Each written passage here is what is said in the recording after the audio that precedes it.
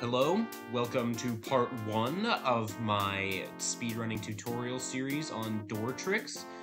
This episode will cover episodes 1 through 3. For our first door trick, we have episode 1, floor 5. It's a fairly simple door trick with all you have to do is open this, lead the SS down here, and wait in this corner. If he feels like opening it, he will rock against it and open it. The chance of him opening it is about 50-50. There's no way to get it consistently. Our next door trick is E1-E3. It requires you to move fairly quickly, but is fairly consistent also. So, what you want to do is open this door on your left, and then immediately run to that door and fire a shot. You stand in this corner and wait for the sound cue.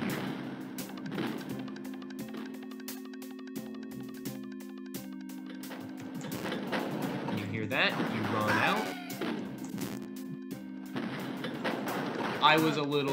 I missed the first sound cue, but he opened this door, and then you can leave.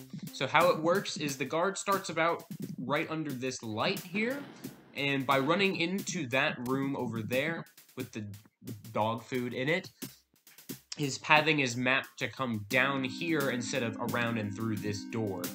So he opens this door, and then you can just walk right in. For our final door trick in episode 1, we have E1-E7. It requires you to move somewhat quickly. So you open this door and run to this corner. His pathing will move there, and you wait in this corner. By standing in that hallway, he will try to follow you by going through this door, and then you can run to the end. His pathing is somewhat determined by his wake-up time. If he wakes up too quickly, he'll move away from the door and make the trick take much longer than if he wakes up and follows you into the corner you ran to. Alright, this is E2-E8, the only door trick in episode 2, and it is fairly consistent if done correctly. So, as soon as you open this door, fire a shot, and run to this alcove. Stand next to this portrait. The guard will open this door, and you can run and grab the yellow key. This happens almost every single time. I don't think I've had a single occurrence where it hasn't worked, and then you can just get right to the end. And that concludes it for episode 2. For our first trick in episode 3, we have E3-E3, probably the easiest door trick in the game to perform. All you need to do is go here, enter this door on your right, and fire a shot.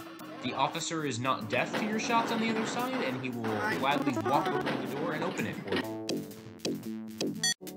For our final door trick in episode 3, we have E3-E4. Probably the most complex trick we've talked about so far. What you want to do is immediately run to the right and open this door and fire a shot. Kill these enemies. A good sound cue is to wait for the second door to close, and then you should just have barely enough time to get in here. And then you can just run to the end. Sometimes the officer doesn't exactly feel like following the path that would lead him to opening the door, but it happens, I'd say, more often than not. This concludes part 1 on the guide to door tricks. Next part will cover all of the nocturnal missions. Thanks for watching.